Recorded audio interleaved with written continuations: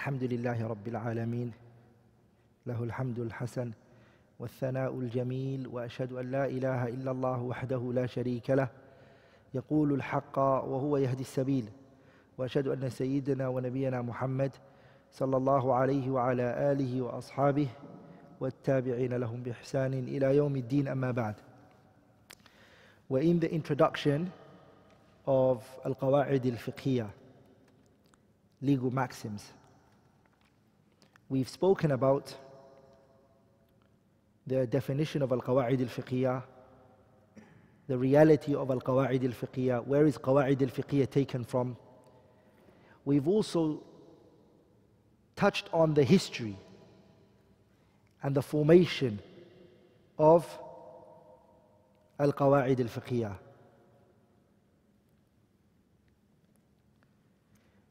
And last week we started by talking about the, what did we speak about?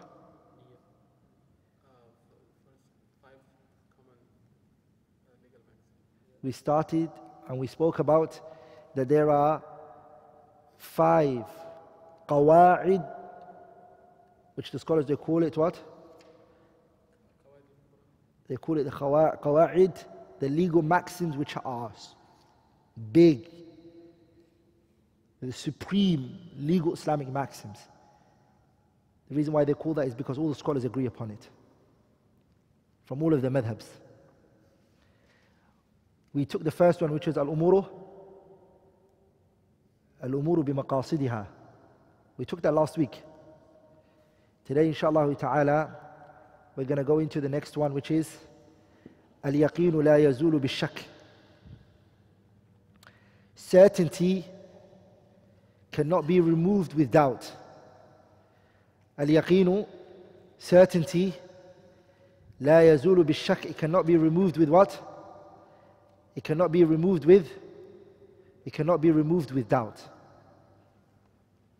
So certainty cannot be removed with doubt. Al-yaqeen is certainty, it cannot be removed with doubt. What does al-yaqeen mean?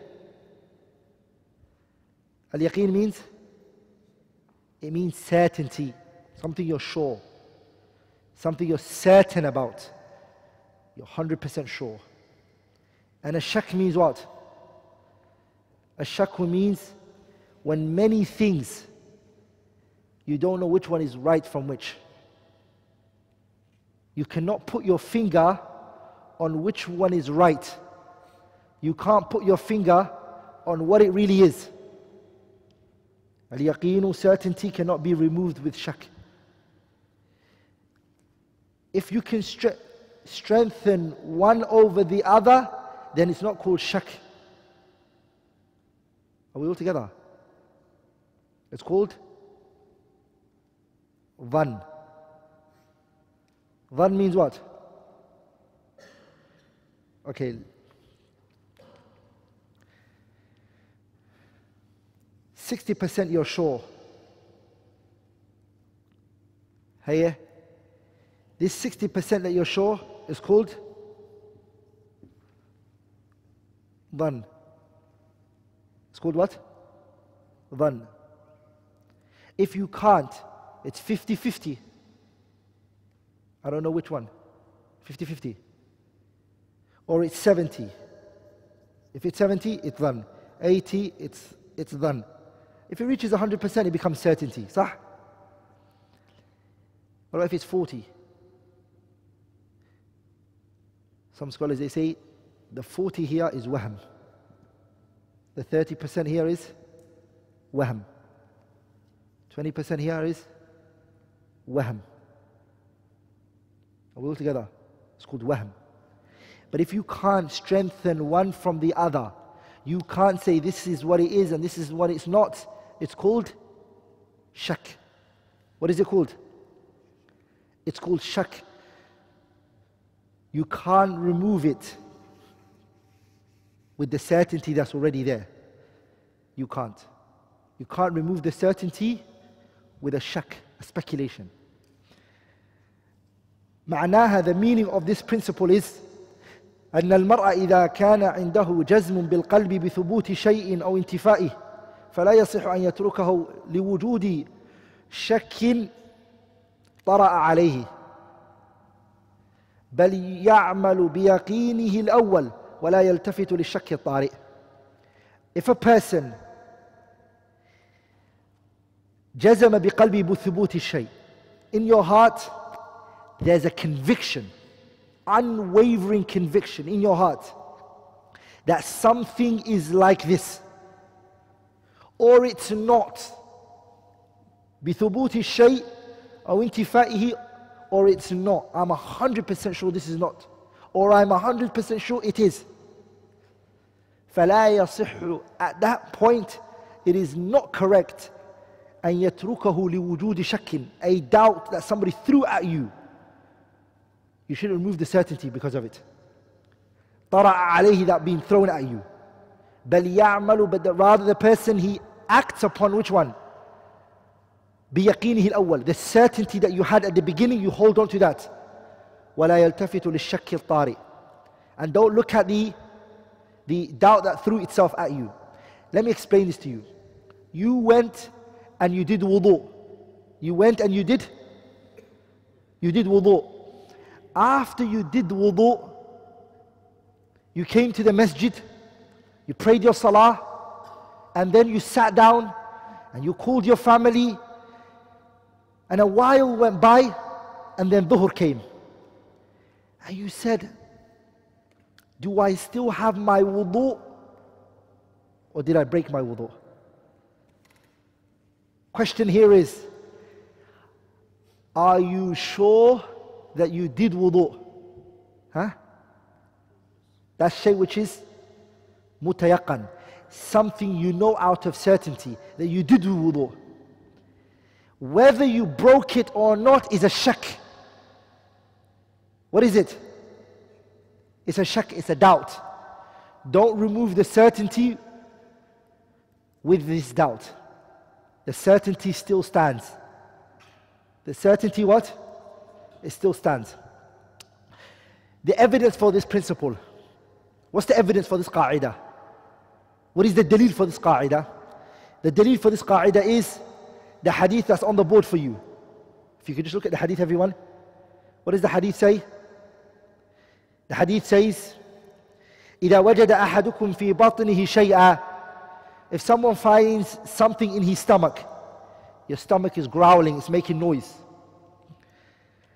فَأَشْكَلَ عَلَيْهِ, doubt enters your heart. أَخَرَجَ مِنْهُ شَيْء. Did something come out of you?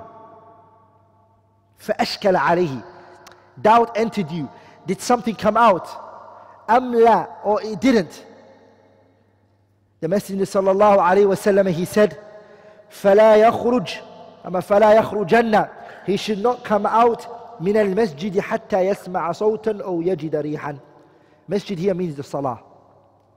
He shouldn't come out of the prayer. The masjid here means what?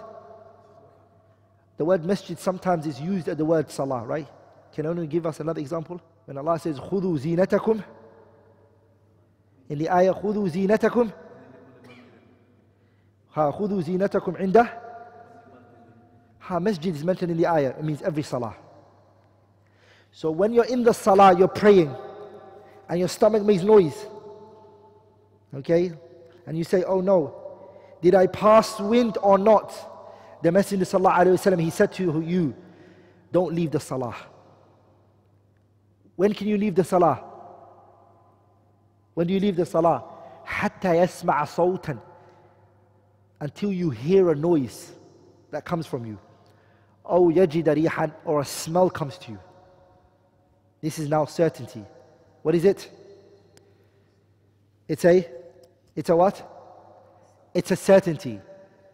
It's a certainty. This salah that I'm in, the wudu that I had, was it not a certainty? I can only remove that certainty with another certainty as strong as it. Does that make sense? That's the evidence for this. Are we all together, brothers? Now I want to mention a mas'ala, a issue that I want all of you to write. Is, can we, as a side point, everybody write this, can you base evidences on 60 or 70%? What was 60 or 70% called? Dhann. Sah? I just mentioned it, right? Dhann, can you base a hukum shar'i on dhann? High speculation. Can you? Are you allowed to? Yes, you can. Dhann, which is 60 or 70%, you can base what? You can base a hukum shar'i on it. Allah subhanahu wa ta'ala, He says in Surah Al-Baqarah, ayah 230. Ayah 230. Allah says, فَإِن طَلَّقَهَا, if the man divorces his wife. This is after he's finished all of the iddah. So she's finished all of the iddah, and he's finished all of the talaq. He's finished all. He divorced her how many times? 3 times. So it's finished.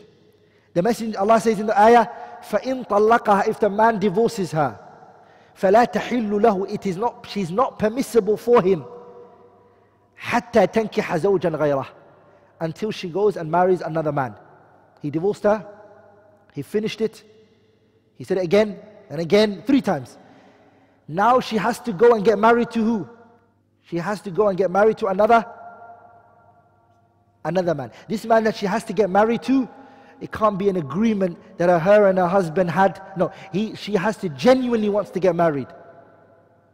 Are we all together, brothers? And they also have to have intimate relationship. As the Prophet ﷺ said, حَتَّى يَذُوقَ عُصَيْلَتَهَا, until they have intimate relationship. Are we all together? Now pay attention. The ayah then what is saying, if she got married to another man, and when she got married to that man, she didn't like that man. She wanted her old husband, her ex-husband. So she left him. She wants to come back to her old husband. Allah says, فَإِن طَلَّقَهَا, if the new husband divorces her, فَلَا جُنَاحَ, there is no harm, عَلَيْهِمَا, on both of them, أَن يَتَرَاجَعَا, to come back. She got married again. She left her husband, the other one, she wants to go back to her ex-husband. Allah said there is no harm for them to come back together. إِن ظَنَّا أَن يُقِيمَ حُدُودَ اللَّهِ, if they have high speculation that they're both going to be within the boundaries of the Sharia, meaning they're both going to fear Allah in each other's rights. What did the ayah say? In dhanna, if they both have what? High speculation. She thinks if she goes back to her husband that he's going to take good care of her and he's going to look after her and she can fulfill his rights. She's going to fulfill his rights. And he believes that when he gets married to her, he's going to fulfill her rights and give her what she wants. If that happens, Allah subhanahu wa ta'ala, He then says they can get back together. So the ayah, what is it saying? That the hukum is based upon here what? Dhann here. Dhann is not here shak. It's not shak. What is it? It's more than that. Shak, it means that they're equal. Like in dhann is higher. Are we all together, brothers? Does everyone understand? Does that make sense? Okay. I want to mention another thing, which is al-amalu bil-dhann, acting according to dhann. What did I just say? Are you allowed to do? Are you allowed to act upon dhann? What did I just say? Yes, you can. There's a type of dhann that you can act upon. Masail yu'malu fiha bil-dhanni. Some masail, some issues, you act upon dhann, which is the one I gave you right now. Are we all together? Does that everyone understand? Does it make sense? Okay. I want to give another example. Another example. A man divorced his wife. What did he do? He divorced his wife. He said, I divorce you. When he divorced his wife and they went their separate ways, the man came back and he said, I never divorced you. I never ever divorced you. What are you talking about? Wallahi, I never divorced you. She says, I have two witnesses. That day when you divorced me, two witnesses were sitting there. Let's go to the qadi. Let's go to the judge. He goes, come, let's go to the judge. They stand in front of the judge. He says to the judge, Judge, I am certain that I was married to this woman. Are we all together, brothers? Everyone is, I got witnesses that I married this woman. She knows I got married. Did I marry you? Yes. I have witnesses from the local community who knew the day of nikah was done. She wants to remove that certainty with something two witnesses only believe. And I have 200-300 people came to my nikah and wedding. Yay. And she wants to remove the validity of this nikah that we had based on two witnesses. Hey, what happens here? What does the judge do? It's true that he was married to her. That's yaqeen, certainty. He was married to her. He's saying this one is not 100%, no. But it's dhan. She got two witnesses who had two reliable witnesses. It's not shak, this one is what? Dhan. What do? Do we dismiss the yaqeen that was there, which is that he married her, and the nikah was valid and it was done? And we take the two witnesses? بِإِجْمَاعِ أَهْلِ الْعِلْمِ, the two witnesses are taken. Consensus, there's no difference of opinion in that. Ijma'. We moved away from a yaqeen, a certainty, and we took a what? Dhannul ghalib. High speculation. Because the job of these two witnesses is that they're reliable. No one can question their integrity. Are we all together, brothers? We'll take those two witnesses and we'll say it's gone. There is a possibility that two witnesses can be wrong. They're not ma'soomeen, they're not ayah from the Qur'an or the Sunnah. لكن غلبة الظن. Are we all together, brothers? غلبة. This is not mas'ala mukhtalafun fi. I said it's ijma'. There's no difference of opinion. It's ijma'. Okay? Keep that in mind. So here, what did we act upon? يُعْمَلُ فِيهَا بِالظَّنِّ. The dhann is being implemented here. مسائل لا يُعْمَلُ فيها بالظن. Masail where you don't act upon dhann. Are we all together, brothers? You do not act upon dhann. For example, is the hadith that you get in your stomach. So you are passing the wind. This person is in the salah. His stomach grumbles. He doesn't smell, nor does he hear anything. But he has a doubt. Did I just pass my wind? Just pass wind. My stomach's fine. No grumbling anymore. He has a high speculation that he might have passed wind. But he didn't smell it. He didn't hear it. And he's sure that he had wudu. What do we say to him? We say to him, act upon the certainty that was there. The dhann here is not, it's not acted based upon it.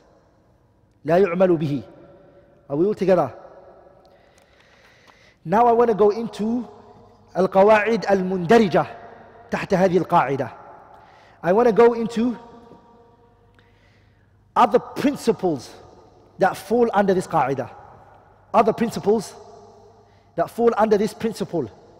Al-yaqinu la yazulu bil-shak. Other principles that also come out from it.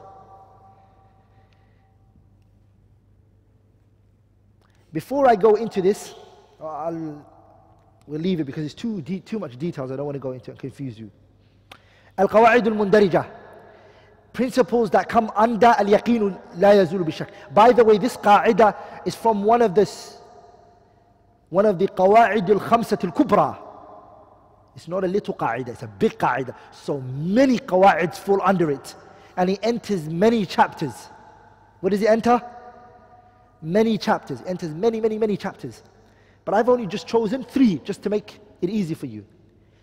From the qawa'id that fall under it is Al-Aslu fil ibadat al-man'. The asal, the default position. What is it? What is it? Of ibadat. What is the default position for ibadat? That is prohibited. Pay attention to this, yeah? Here, al-aslu, it means what? The default position. The certainty. What we're certain about in ibadat is what? That is prohibited. Why? Pay attention to this. When a person does an ibadah, why are they doing it for? What is the purpose of doing it? To get closer to Allah, for Allah to love you, for Allah to take you to Jannah, for it to distance you from the hellfire. These are the reasons why people do ibadah, true or false? Correct? If you do this ibadah, okay, and you're hoping to get those, that's speculation. What is it? Shak. Whether those things are going to get you closer to Allah, whether it's going to take you to Jannah, speculation. All of that speculation. It's based upon what? Shak.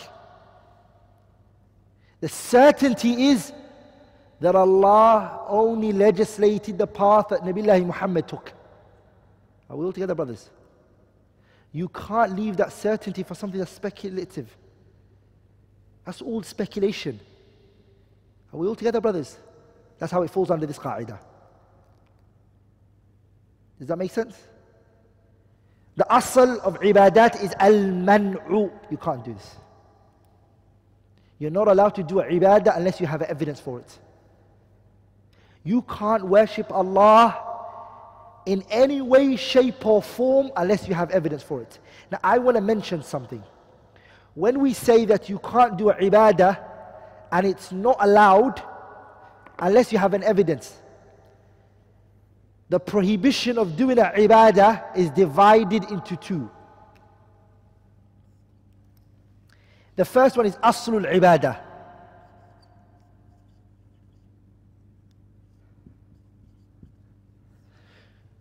This ibadah itself, you have to get who did this act, ibadah, the origin of this ibadah. You are actually making a new ibadah that did never exist. You're creating it. It doesn't exist. It's a made up ibadah. This one is prohibited as well. It's prohibited. Are we all together, brothers? The second type of ibadah that's also prohibited is kayfiyatul ibadah.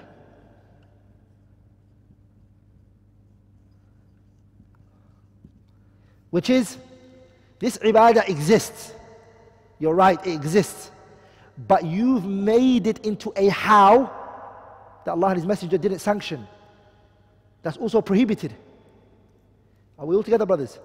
I'll give you an example of each one. The first one is celebrating the Prophet's birthday. This ibadah is not permitted. Aslan, it's a made up ibadah. This is aslul ibadah. Aslul ibadah is made. It needs evidence. You're not allowed. Where did the issue of celebrating a birthday? This is a made ibadah. Are we all together, brothers? This one, the scholars, they call it bid'ah haqiqiyyah. This one is called bid'ah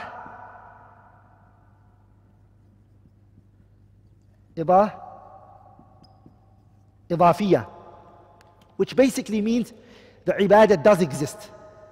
But this individual, he's doing this ibadah in a way that the messenger didn't do it. For instance, the khatib, he's doing khutbah. And when he does khutbah, after he finishes the khutbah and he concludes the khutbah, what does he do? He makes dua, supplication. He makes dua. He does dua.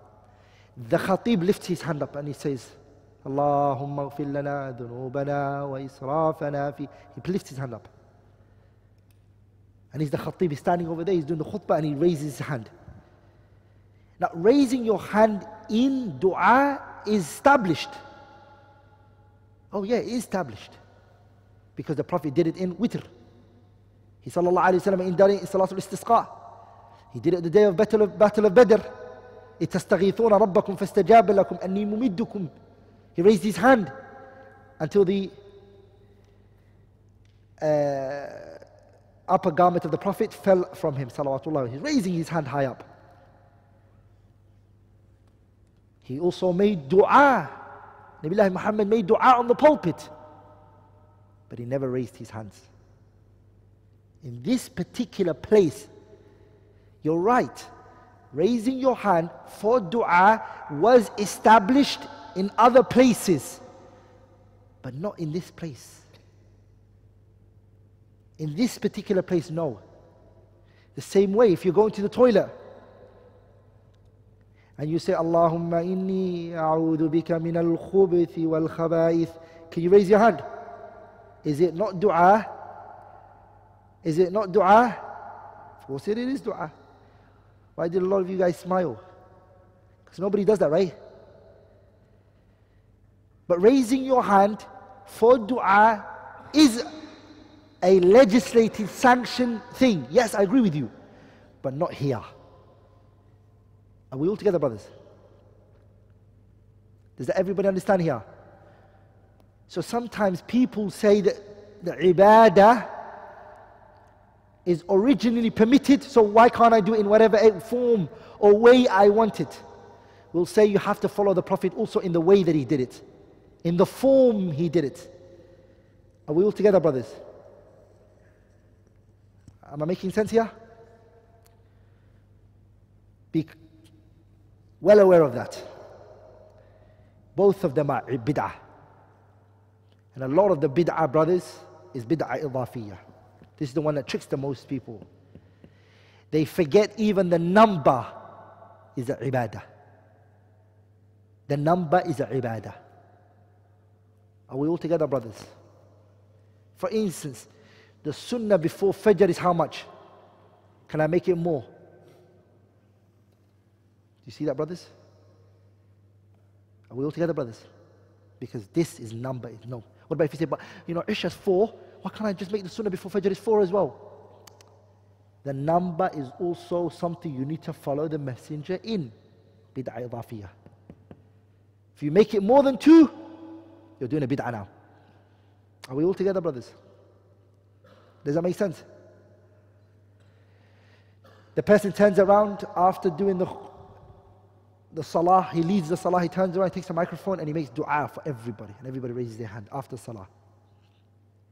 It's a bid'ah idafiyah. It's a bid'ah idafiyah, meaning originally doing dua in congregation, in Taraweeh for instance. It's permissible because the messenger did it there. But he didn't do it after the salah. Everyone does it for them. You do yourself. Are we all together, brothers? This is where the shaitan tricks many people. Now we're going to go into the next one, which is Al-Aslu fil Ashya in Ibaha. The asal of things is permissibility. Things here we mean the people's customs, the people's norms is permissibility. You can use any technology you like, it's permissible. Are we all together? Because it's not an ibadah. Like the ibadah is prohibited until proven otherwise. Like when it comes to worldly issues, the asl is permissibility. You can dress in whatever way you want, you can wear whatever you want, as long as it does not go against what? A shar'i matter. Does that make sense? The ibaha is the asl. If two people are arguing, you can't wear these clothes, or you can wear these clothes, the one who says you can't has to provide the evidence. If two people are arguing, you can't eat this food, and the other one says, no, you can, the one who's saying you can't eat has to bring the evidence, because you're allowed to eat whatever you want until proven otherwise. Are we all together, brothers? You're allowed to. Because the yaqeen and the certainty is that it's what? That Allah permitted it. The doubt could be, maybe this might fall under the things Allah prohibited. You have to remove that shak from us. Are we all together? Al-aslu bara'atu dhimmah. The third one is, the asl is everyone is innocent until proven otherwise. No one's guilty. Everyone is what? Innocent until proven otherwise. Al-aslu bara'atu dhimmah. An example for that is, someone is accusing a person of borrowing them money. I gave you some money. I borrowed you some money. And he looked at you and said, no, you didn't. The asl is, I'm innocent until you prove otherwise. Are we all together, brothers? The asl is bara'atu dhimmah. That the person's innocent until proven otherwise. Bara'atu dhimmah means you are free from what you're being accused on or accused of. Innocency is the asl, and anyone who wants to remove the default position, the certainty, doubt is not enough. Doubt is not enough. Bayina. You have to be clear things. We're all together, brothers. You can't remove certain person's innocency with speculation and assumption. But maybe, but what was he doing at that time? But why was he like that at that? Why was he wearing those clothes? Why was he driving like that? All of those are what? Those are all shak, speculation. Inshallah ta'ala, we're going to go into the fourth qa'idah. Is it the fourth? Third qa'idah. Okay. Now we're going to go into the third qa'idah. The third qa'idah, which is al-mashaqqatu tajlibu at-taysir. Al-mashaqqa tajlibu at-taysir. Again, is this term al-mashaqqatu tajlibu at-taysir, is it right to say it or is it not? A lot of the scholars of usul al-fiqh, they are actually against this qa'idah on the wording. They don't like that wording. And I don't want to go into that for now. I don't want to go into that now. What does it mean? Al-mashaqqatu tajlibu at-taysir. معناها, the meaning of it is الصعوبة والعناء التي يجدها المكلف في تنفيذ الحكم الشرعي تصير سببا شرعيا صحيحا للتسهيل والتخفيف عنه. The hardship that a person endures, the hardship that the person encounters in fulfilling a jurisprudent ruling makes it a legislative Islamic legislation. It makes it a sabab shar'i, a sharia based reason for the matter to be made easy for the person. Let me say in simple terms, anything which difficulty and hardship enters, the sharia gives you a way out. It uplifts that burden of you and it makes it easy for you. Anything that becomes hard and complicated and difficult on a person, are we all together? This now becomes easy. Inna ma'al usri yusra. What's the evidence for this principle? What's the dalil for this qa'idah? Many evidences. There are what? There are many evidences. The scholars, they say the evidences for this qa'idah is categorized into how many? It's categorized into three. Pay attention. The evidences for this qa'idah is categorized into how many? Three. Write this down, everyone. The evidences for this principle is categorized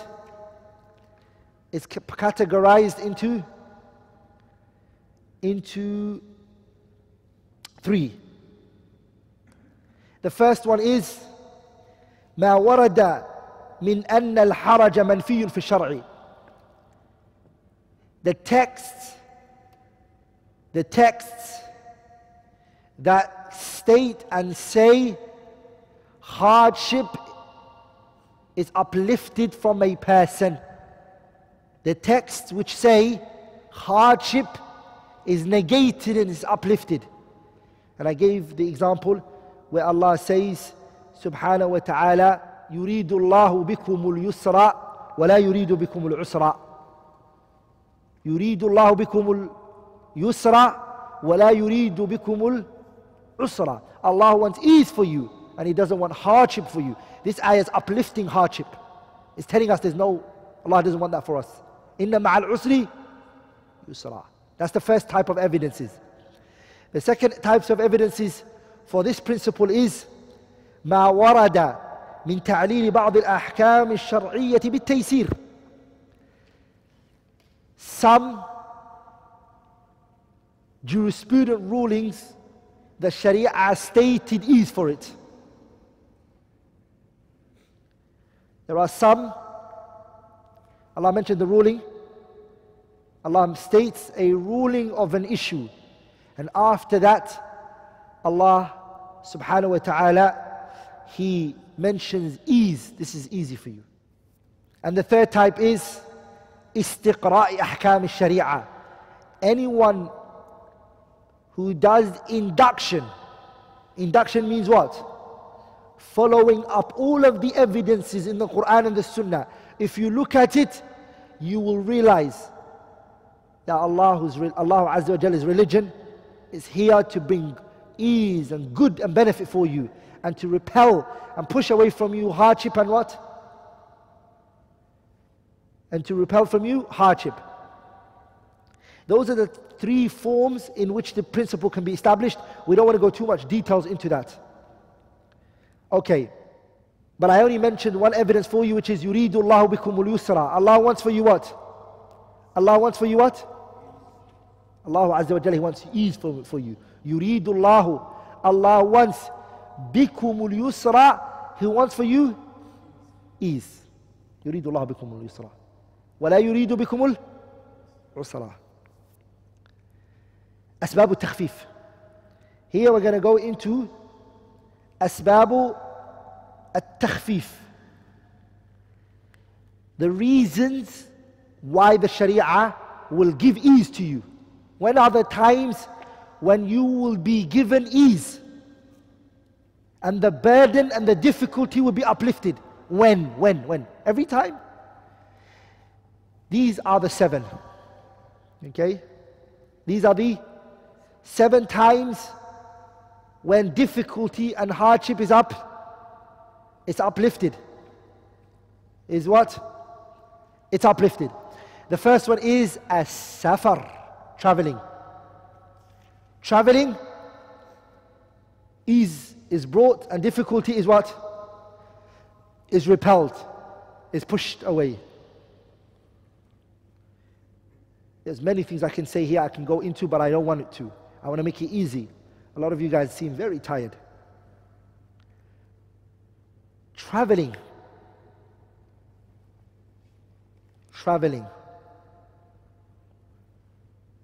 When can it be considered traveling? The scholars, they have views. The views of the scholars can be categorized into two views when it comes to traveling. The first view of scholars, they said that traveling is restricted.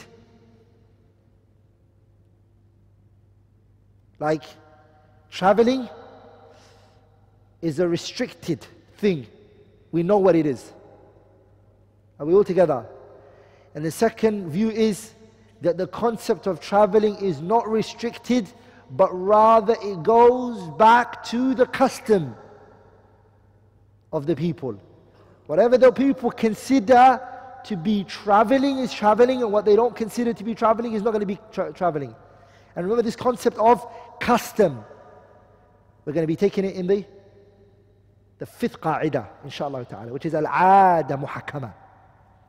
We're going to be taking it there.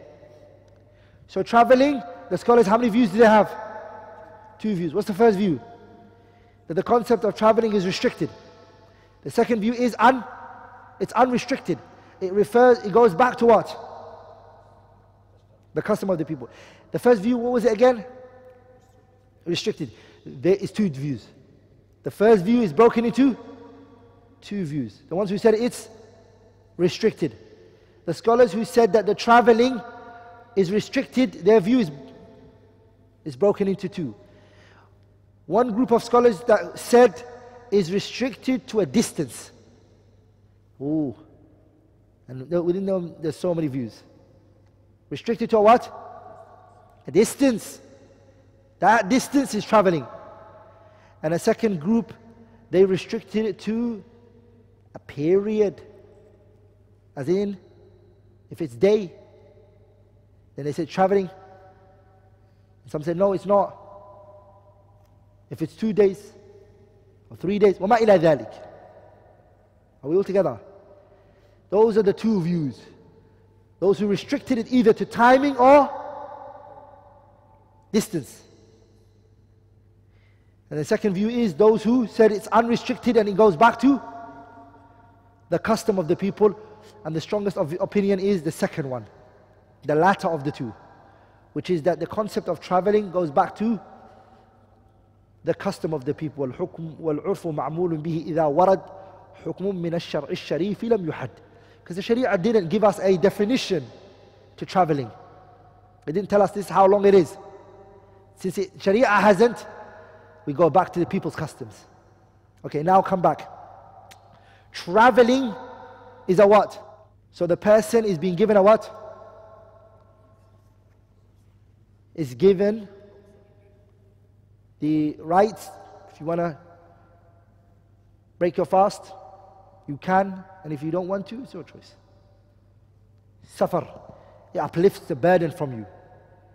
ولذلك the scholars who said that this قاعدة المشقة تجلب التيسير is not good, they said traveling in it is what? Hardship, right? Is it not? What about if the person travels and they don't go through hardship? Does that mean they cannot break their fast? Are we all together, brothers? So those scholars, they said this qa'idah is not good. Because a lot of the hardship, praying Fajr is hardship. The concept of mashaqah, it can't be narrowed down. Rather, some of the ibadat, they were pushed on top of us, even though it's hard. كُتِبَ عَلَيْكُمُ الْقِتَالُ وَهُوَ كُرْهٌ لَكُمْ. Are we all together? That the jihad was made obligatory on you while it's what? While it's a burden on you, hardship on you. Are we all together, brothers? Am I making sense? Huh? Very important that you understand that. So that's why the discussion of the qa'idah is back and forth. The second is al-marad. If a person is sick, ease. Al-ikrah. Al-ikrah means what? Al-ikrah is a person to be coerced. Coercion is a what? It's somebody tells you, drink khamar or eat dead animal, and they have a gun on your head. How you do it? And you say it. Allah gives you that ease. Use it. Benefit from it. What did the Prophet ﷺ say to Ammar ibn Yasir? Ammar came, he said, Ya Rasulullah, they told me to insult you, and I did it. And then the Prophet ﷺ said, Kayfa wajadta qalbaka? How was your heart, Ammar? When they told you to insult me, how did you find your heart? And he said, Mutma'innun bil iman. My heart was tranquil on iman. I believed in you and I believed in Allah. Then the Messenger ﷺ said, فَإِنْ عَادُوا فَعُدْ. If they do it to you again, do what you did. If they say to you, insult Muhammad again, do it. As long as it doesn't go to your heart. And then the ayah came down, إِلَّا مَنْ أُكْرِهَ وَقَلْبُهُ مُطْمَئِنٌ بِالْإِيمَانِ. The only person who doesn't become a disbeliever is the one who's been put under coercion. Are we all together? Ikrah. Lakin, the ikrah cannot be something equivalent to what is being told to you. So for example, somebody put a gun on your head and said, hey, go kill another person. Go kill your wife. You said, okay, I will. You can't go home and shoot your wife and say, I had to do it to save my life. Your life is not more valuable than her life. Are we all together? You can't. Does that make sense? A gun was put to your head and you were told to rape another person. This is no way, shape or form permitted. I'll take the questions to the end. Al-Jahlu. Al-Jahlu means ignorant. For example, somebody swore by Allah. He said, Wallahi, I'm never going to go to Shahid's house. Wallahi, I won't. And then I got tricked. Somebody tricked me and said, come, I'm going to take you somewhere. And then I didn't know. And I walked into the house and like, uh-oh, you're inside Shahid's house. Sah? I'm jahl, I have ignorance, I don't know. Right now the Sharia uplifts the oath that I made because of ignorance. And nisyan, I forgot. You did something you forgot. Just the same place, I went to the house because I forgot. Again, it's uplifted from you. The next one is An-Naqsu. An-Naqsu means the woman who's on her menstruation. An-Naqsu means a woman who's on her menstruation. Okay, or a crazy person. Or a baby, a child. All of them. Allah didn't say to the majnoon person, well, sorry, you still have to pray. Allah didn't say to the little child who doesn't know anything, you know what, no, you still have to pray. The woman who's on her menstruation, Allah didn't say, you know what, forget, I still have to pray. No. Because they're going through an issue, Allah uplifted that stress and hardship from them. Just deal with your issue. Are we all together? Last but not least is al-usru wa umumul balwa. Something that has a harm in it. Like for example, you go to a shop and you say to the owner of the shop, oh, I'm going to buy this batikh from you. You all know what a batikh is, right? Watermelon. I'm going to buy the watermelon from you. But slice it open so I can see what's inside it. I won't really want to look at it. Well, if he does that to all of his batikhs, it's going to be a problem for him. Are we all together, brothers? That's going to cause him what? Harm. Are we all together, brothers? So you have to buy it based on what? The Sharia has given him, uplifted that burden from him, that he can sell it with it being. Are we all together? Or example, this concept of umumul balwa, that some of the scholars they talk about is some rulings can change from prohibition to permissibility based on umumul balwa. Al-usru umumul balwa. There's no way out of it. Like some of the scholars, they said picture is haram, but because it became umum, there's no way to stop it. Everyone has it on his phone. There's nothing you can do. Al-usru umumul balwa, they said al-mashaqqatu tadlibu taysir. There's nothing you can do. Every ID they need is from you, and this car, this company is going to ask you for this one and this one and that. And when you go, someone's going to take a picture of you, someone's going to do this to you. They say the ruling can change because of that. All of this has more detailed of a discussion. We're not unraveling the discussion like that. Anwa'u takhfif, the types of takhfif, the types. We mentioned the reasons. We want to talk about the ways that the Sharia and the types in how it uplifts it. In what ways does he do it? The first one is, what's the first one? The first one is al-isqat. Al-isqat means what? It's to remove it. And an example for that is the woman who's on a menstruation. The salah is fully removed from her. That's one type. There's no partial removal. Partial removal is no.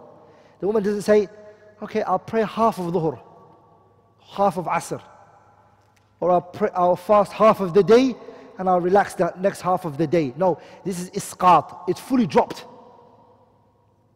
Fully dropped. The second one is yunqas. It's reduced.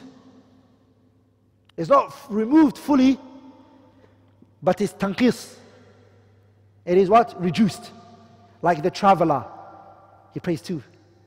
Dhuhr, he prays 2. Isha, he prays 2. Allah didn't say you're a traveler, you're like the menstruation woman, don't need to pray. No, you pray, but it's reduced. That's one form of takhfif. It's one way of making it easier. Taqdeem. Taqdeem is that you're allowed to bring it forward. You will know the hadith. The salah to taqdeem. When you're a traveler, can you bring dhuhr? So now it's dhuhr time, can I bring asr earlier? Yeah, I can do jam'u taqdeem. Dhuhr comes in, I'm a traveler, I bring asr. I bring it early. That's jam'u taqdeem. And the opposite here is jam'u ta'khir. Ta'khir means to what? To delay. That's also one of the anwa' of takhfif. What I can do is, I'm going to miss dhuhr. I don't want to pray dhuhr now. I'll pray when asr comes in, inshallah. Because I'm a traveler. I can also do that. Tarkhis. Tarkhis is what? Is to be given a rukhsa. You have the choice, it's up to you. It's a what? It's a rukhsa. You have a rukhsa, and that's like the fasting for the traveler. It's a rukhsa. If you want, you can fast, and if you want, you can leave. It's a what? It's a rukhsa. Or let's even rukhsa. What's even better is aklul maytati lil mudbar, eating haram things just because of a state of necessity. Rukhsa. Something that was haram is being made halal for you. Like for example, eating pork. You're about to die, just to live. That's better to call tarkhis. And what's the next one? Taghyir means to, it is to change. An example for that is Salatul Khawf. The Salatul Khawf changes based on the army and how close the army that they're fighting is. Salatul Khawf changes. Salatul Khawf, it changes based on the army. Is the battle very severe and is it intense, or is it not? It changes. And we spoke about in the Shara of Ad-Durarul Bahiyya. The next one is, and the final one is Ibdal. Ibdal means what? The Sharia, it doesn't drop it from you, but it exchanges one with the other. And that's like At-Tayammum in the place of wudu, for the one who can't use water. Are we all together? Or the one that doesn't have water. It's not fully removed from him, Ibdal, but one ibadah is exchanged with another ibadah. All of these are the forms of anwa'u takhfif that the Sharia has given you. Now we're going to talk about anwa'u al-mashaqqah, the types of hardship. Okay, the types of hardship. Mashaqqah la tanfaku an al-ibadah. The first one is a hardship that does not separate from the ibadah. It's attached to this ibadah. So it's mashaqqah la tanfaku an al-ibadah. You can't detach it from the ibadah. You can't. And I gave an example before, which is jihad. Hardship for jihad is always what? Jihad can never just be walking in the park. Sah? It's going to be hardship. Okay? Important. Or Hajj. Someone goes, Wallahi, Hajj, I can't do it. There's mashaqqa in there. Hal mashaqqatu tajribu taysir. Now we say, Hajj, you can't detach it from hardship. Are we all together? Good. Fasting. Someone goes, Wallahi, me, I always eat. And I eat 6 times a day. I can't fast. Al-mashaqqatu tajribu taysir. Sahaba Salih. Al-mashaqqatu tajribu taysir. The scholars, they say, mashaqqatu la tanfaku an al-ibadah. This type that cannot be detached from the ibadah, ghayra mu'tabara. Oh, there's hardship in there. Stop whinging, do it. Stop whinging, do it, brother. That's not the hardship that is removed. Are we all together, brothers? Does that make sense? The second type is mashaqqa tanfakku anil ibadati ghaliban. It's a type of hardship that detaches from the ibadah the overwhelming majority of times. Ghaliban. Majority of the times it is detached from the ibadah. And this is divided into 3. Azima, severe. Khafifa, very easy. Mutawassita, in the middle. And all this, by the way, is غير منضبط. I told you before, mashaqqa cannot really be narrowed down, but just min babi tasheel, it's just to make it easy for you all. Okay? Let me repeat the second one again. Hardship tanfaku anil ibadah. It can be detached from the ibadah the majority of the times. The majority of the times. And sometimes it's very severe. Like a person says, I can't stand up in the salah. I'm too severe for me. Okay? Now salah, hardship can be uplifted from it. It's not hard. It can be. This person is finding in that prayer mashaqqa to stand. Hardship is causing him severe pain. Are we all together, brothers? So what we say to them is, the hadith of the Prophet ﷺ, where Imran ibn Hussein, where the Prophet says to him, صَلِّ قَائِمًا, pray standing up, فَإِن لَمْ تَسْتَطِعْ فَقَاعِدًا فَإِن لَمْ تَسْتَطِعْ فَعَلَى جَنْبٍ. Are we all together, yes or no? Pay attention here. Are we all together? So he said, pray standing up. He said, I can't. If you can't, then sit down. If you can't, then lie down. Because majority of the people can't stand up. Do you find hardship in standing up? Huh? Do you find hardship in standing up? So hardship can be detached from it. And sometimes it can happen, hardship. This one is mu'tabara. We take your pain into consideration. We say to you, sit down. The second one is khafifa. Is what? Khafifa. It's easy. There is hardship, but there's easy. He's been playing football all day. He's a little kid, he goes and plays football all day, he's running around, he's playing football, and now salah time came in, he's like, whoa, I'm tired. I'm tired, I can't stand up. And he pushes a chair and he sits on it. And he wants to pray in a chair. Yes, there is hardship for him because he was playing football. But the scholars, they say, غَيْرَ مُعْتَبَرَةً. It's khafif, this is light. It didn't come from a physical pain. Stand up, brother. If you can pray 2 hours football, you can't stand up in the salah for 10 minutes. So you'll be told, stand up to pray. Are we all together, brothers? All this just to get it easy for you. Wallahi, it's not mundabit. Mashaqqa cannot be narrowed down. It's hard, it's very hard. But it's just to make it easy. And the second one is mutaraddid. I'm a mutawassit. I'm a mutawassita. The one that's mutawassita is it azima or is it khafifa? It's in the middle. Some scholars are pushing it to the azima and some scholars are pushing it to the khafifa. And because of the many khilaf happens regarding it. Some people say, you know what, it's lifted up, it's lifted from you. And another group of scholars may say, it's light. Man up. The fatwa changes in this one, from person to person. Are we all together, brothers? This one differs from person to person. Now I want to go into these three, and I'm going to conclude, inshallah ta'ala, with it today. الضرورة تبيح المحظورات. قواعد that fall under this. Three, again, just three. Three principles that fall. That what?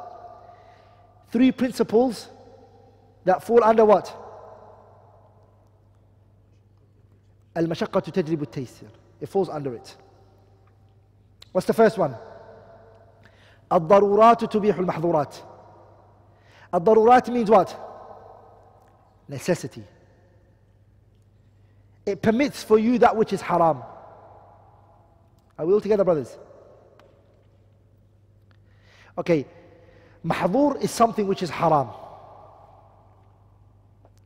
Let me explain something to you. Something which is muharramun lidatihi. Something which is muharramun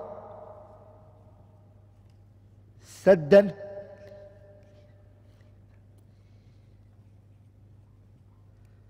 muharramun saddan lidari'a. I want you to understand this. When you look at the haram, it's two types.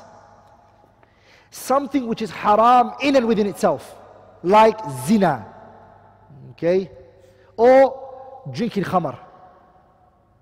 Are we all together, brothers? Or lying. All of those are haram lidatihi, in and within itself. Haram is, lying is haram in and within itself. Killing is haram in and within itself. Are we all together? Zina is haram in and within itself. Does everyone understand? Brothers, are you with me? Those things are haram in and within itself. It's haram. In itself is haram. The second is, it's not haram in and within itself. It's not haram in and within itself. It's haram because it's going to lead to something haram. This thing is not haram. It is haram now, but not because of itself. It's haram because it's going to lead to something haram. And an example for that is looking at a woman. Looking at a woman is not haram in and within itself. It's haram because of what? Because it's going to lead to zina. It's going to lead to what? Saddan lidari'a. It was made prohibited for what? Saddan lidari'a. It was prohibited because it's going to lead to something haram. Does that make sense? Are we all together, brothers? Here is a golden qaida, golden benefit, which is anything which is haram in and within itself only becomes permissible when there's a darura, necessity. When something is haram, not in and within itself, but what is going to lead to, it doesn't have to reach darura. Less than darura can permit it. Haja can permit it for you, a haja. Let me repeat that one more time. If something is haram in and within itself, muharramun lidati, haram in and within itself, like drinking khamar, is haramun lidati. There's no other way you can drink that khamar unless it's a state of life and death situation. A darura. It's a life and death situation. Darura, necessity. You have to. You have no other alternative. Are we all together, brothers? That's when it's haram in and within itself. Lying is haram in and within itself. It only becomes permissible. Somebody's going to kill you and there's no other way out of it except to lie. It's a necessity, you can lie. Are we all together, brothers? Yes or no? Huh? Yes or no? Okay. And something which is haram, not in and within itself, but it's haram because it's going to lead to what? Because it's going to lead to something haram. It's going to lead to something haram. And that's why it was made haram. Like looking at a woman. The same woman I could not look at. What about if I want to marry her? If I now want to go marry this woman, am I allowed to look at her? I'm asking you all a question. Yeah? Are you allowed to look at her? Is it a darura to look at her, marry her? When you're marrying her, to need to look at her, is that a necessity? No, it's not a necessity. Is it a life-death situation, brothers? Some brothers are like, yeah, it is a life and death situation for us. Are we all together, brothers? It's not a necessity, right? It doesn't have to reach necessity. It's permitted less than that. Haja. The fact is just a need. Are we all together, brothers? Ubihat, it's made permissible. Does that make sense? So when you hear this qa'idah, al-darurat tubihu al-mahdhurat, the things which are muharramun lidati, you can't just say, wallahi, there was a little need. It has to be a necessity. It has to be a higher level, which is darura. Okay? Necessity permits that which is haram within itself. Another qa'idah. ما أبيح للضرورة يقدر بقدرها. Anything that was made permissible based on necessity, you can only take from it in accordance to the necessity. يقدر بقدرها. You have to take the amount of the need. Let's say, for example, somebody's eating food and something stuck on their throat and they're about to die, and they grabbed an alcohol and they opened it and they drank it just to move what's in their throat. That's permissible. What about if you said, wallahi, this is nice, let me take it home. Wallahi, I'm going to drink it tomorrow as well. No. You are only allowed for it to remove your what? From whatever is there. Now it's fine, are you fine? Go. We're in the middle of the desert. We're about to die from hunger. We saw a dead animal, we cut it up, we ate it, we cooked it, we ate. The brother with me, because I wouldn't do that, but the brother with me, he said, let's take it in our bag. No. We were only allowed to eat now what can fill us. Taking extra, and this is la. ما أبيح للضرورة يقدر بقدرها. Whatever necessity, you have to match it. Some people, they go overboard. A doctor has to see a woman, مثلا, he has to see a woman's aura, a particular part of her body, because he's a necessity came. He has to do surgery.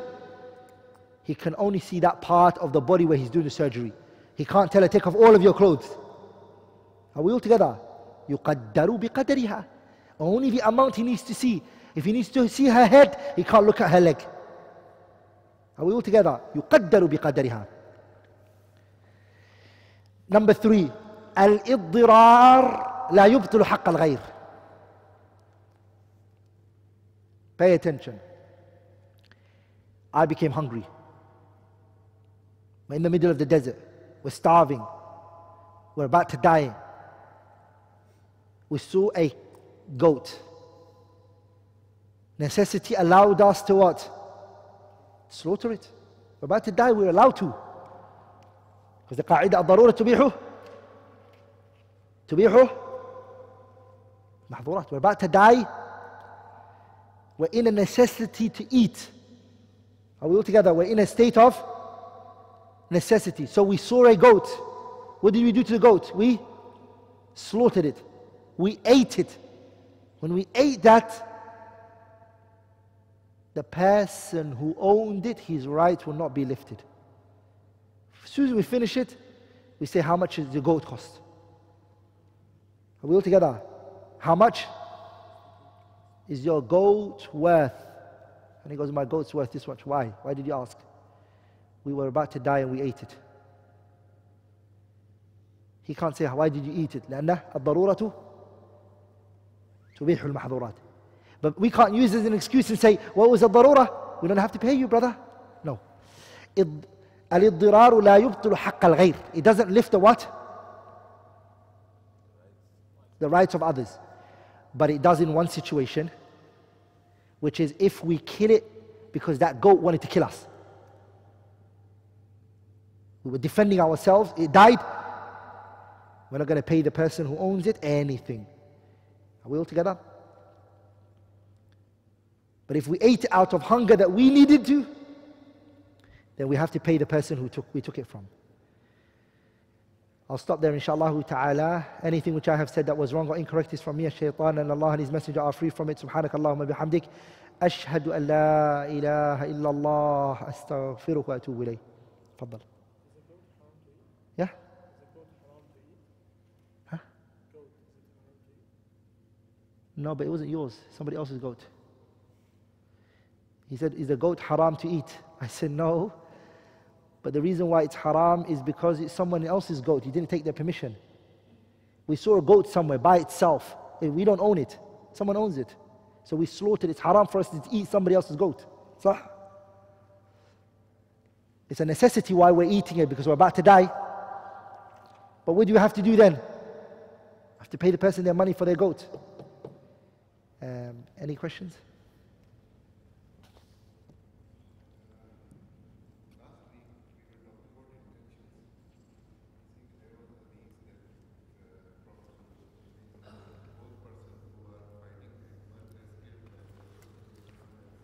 Yeah.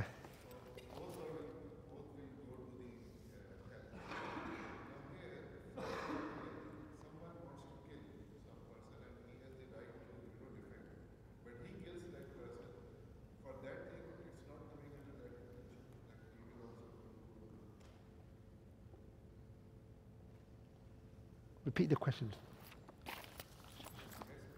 Last time we took that if two Muslims fight one another, both of them are in the hellfire.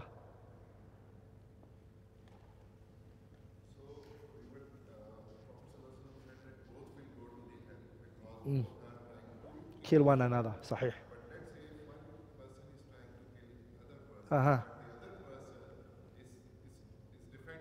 Defending himself. Sahih.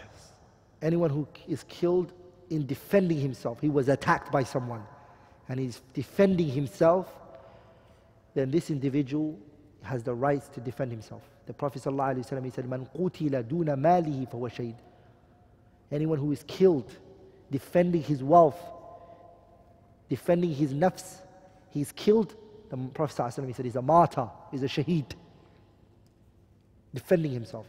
But the hadith, إِذَا الْتَقَى الْمُسْلِمَانِ بِسَيْفَيْهِمَا, it's talking about Muslims who are fighting in a what? A fight of fitna. Fitna happening between the Muslims. And people are fighting for tribal reasons, for political reasons. It's different. Worldly reasons. They're killing each other for worldly reasons. Someone said something about you, go and you want to kill them. And the other one wants to kill you. Or your tribe wants to kill his tribe. وَهَكَذَا. No. Like in anyone who is attacked, he can defend himself. العلم عند الله عز وجل. BarakAllahu.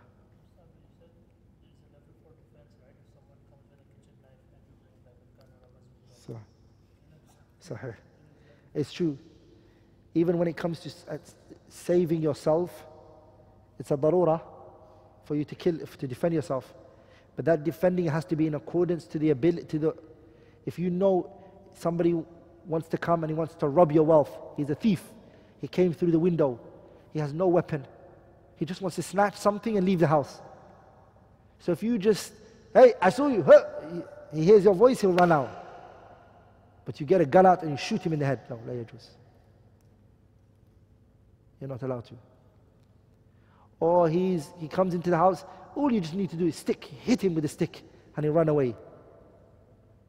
That's all you need. You can only use the force that's needed to repel this harm.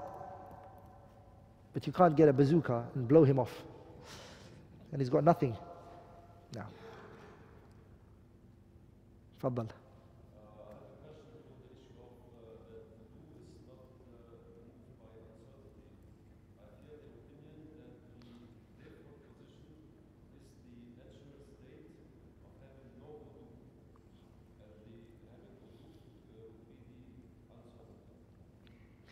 Are you a Maliki?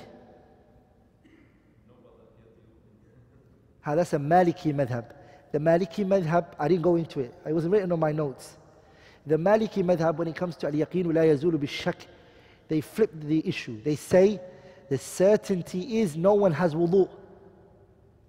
You never had wudu in the first place. That's the certainty. Prove you have wudu. They agree on the qa'idah, but the application of the qa'idah, Malikiyyah take a route different to that. So it's a valid difference of the scholars within the Maliki madhab. I had that, but I didn't want to go into too much tafasil, too much details. But I mentioned it in the sharh of Al-Qawâid al-Fiqhiyyah when we did Ahmad Nasir Saudi. I mentioned it there. Yeah? Fadal.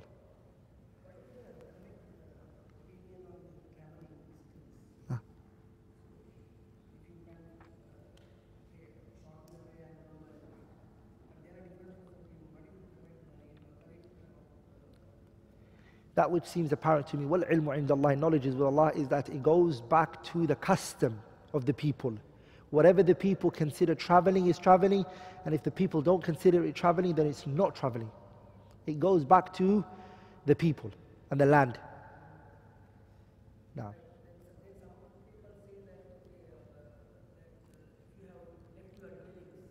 if you've left your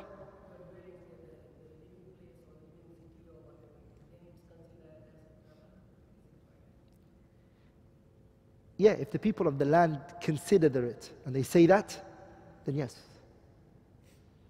If they say that, then yes, it is. But if within one city, from one place to another place is 2 days, and the people don't consider it to be traveling, then it's not traveling. Does that make sense? It goes back to what the people. Like for example, do the people here consider Ajman to be traveling? Yeah? Ajman. Is Ajman considered? Yeah? اختلف العلماء. Scholars, they differed in this issue. Some group of the scholars here, they said it's no. And the scholars here, they said, who believes Ajman is traveling?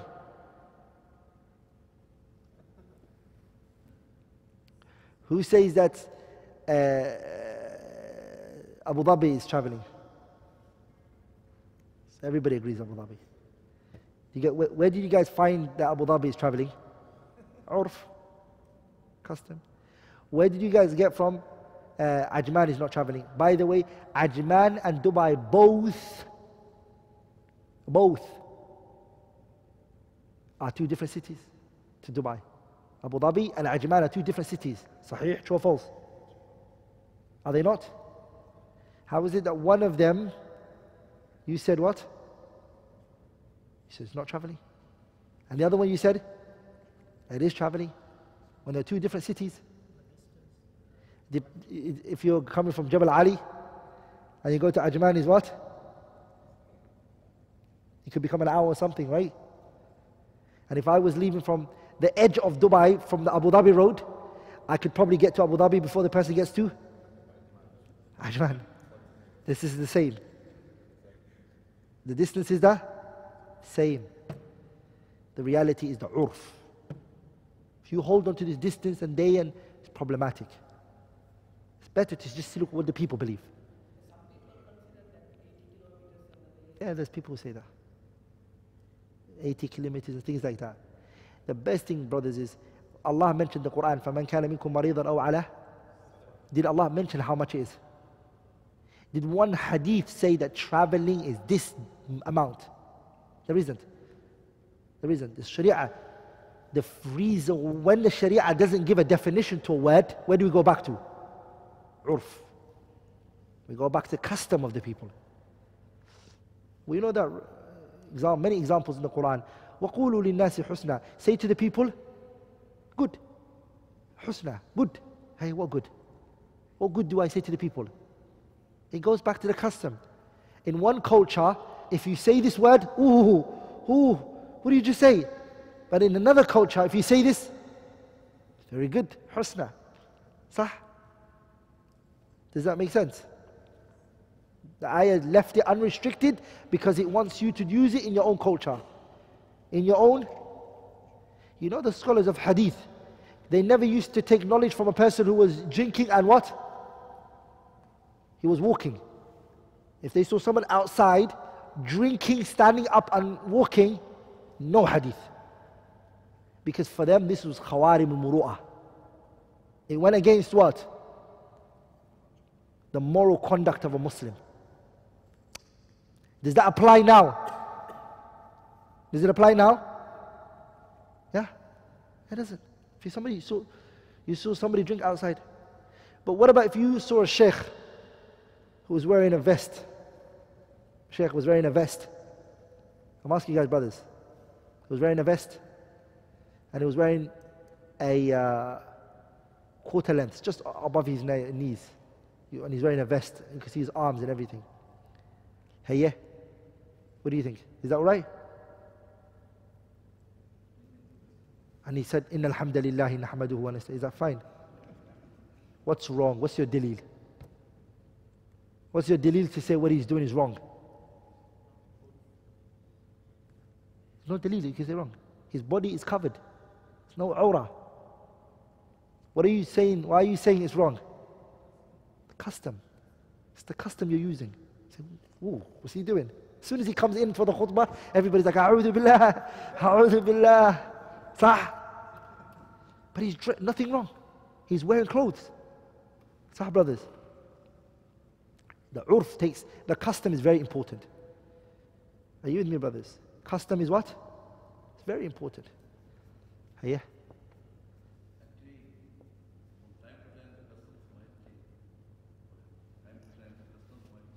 Say that again.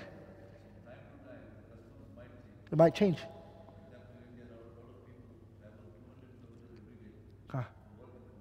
Sahih.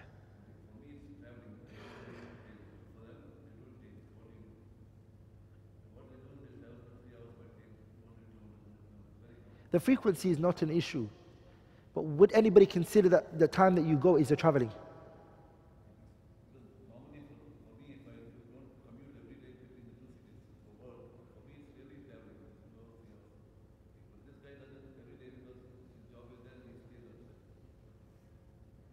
So it's still traveling.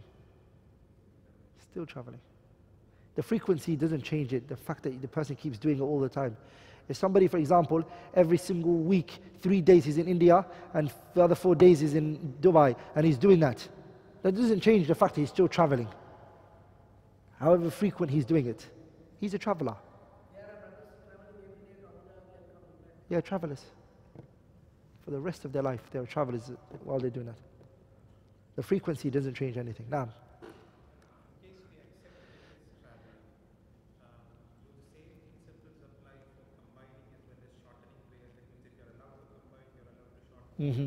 a traveler combining and shortening is the same for him. A traveler can combine and he can shorten. No. No, they don't believe it. Sahih. There are many hadiths that are against them on the issue of al-jam'ah. The hadith of Ibn Abbas in Sahih Muslim is against them. But the Messenger sallallahu alayhi wa sallam combining the prayer.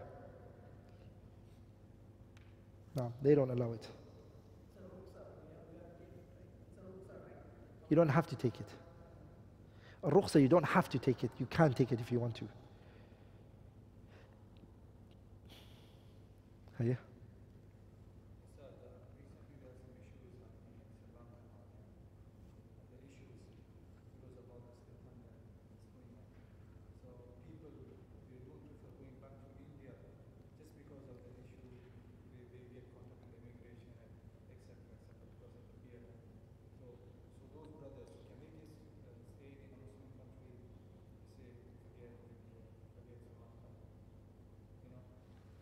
Like, when it comes to issues of safety and things like that, I always generally like people to go to the senior scholars. Questions like that are very, very delicate. They're very delicate issues of what's taking place right now around the Muslim world. Matters like that, I very strongly encourage people. I always say to them, those issues that your local imam or your weekly teacher, that's not his job to talk about that. The honest truth. These needs a lajna. Wallah, wallah. It needs a committee of scholars. Sarahatan. For them to give answers and responses to these issues. The scholars, they said, لو سكت من لا يعلم. If the one who doesn't know was quiet, there will be less dispute in the Muslim Ummah. Just left it to the people of knowledge. He let them speak about it. So I know what's happening around the world. I see it, I hear it, I'm fully aware of it. But it's not my place to talk about it. If I do, I'll be questioned Imam Allah Ta'ala the Day of Judgment. But these issues, take it to people who are very senior in age. Old people of age. Sarahatan. You'll find an answer that's built upon knowledge and wisdom. It's built upon knowledge and a lot of wisdom. And growing up, I see so much things are changing in my life the way I see them. But the old person, he's been through all of those hurdles. He's been through all of those hurdles, and the knowledge is there for him. So when it comes to issues of like that, take it to those people, inshallah ta'ala. And Sheikh Sulaiman al-Ruhaili is coming on today. Sah? Is it today, Sheikh Sulaiman al-Ruhaili? I think it's today he's coming. It's best to go to him and speak to him about it, inshallah ta'ala.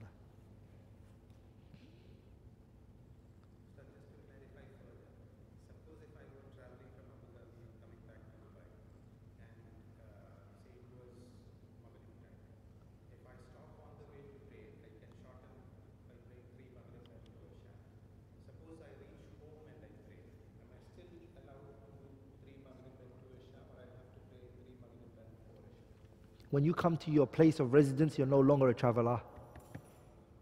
Once you come home, you're not a traveler. You have to play normal. BarakAllahu feekum wa jazakumullahu khairan.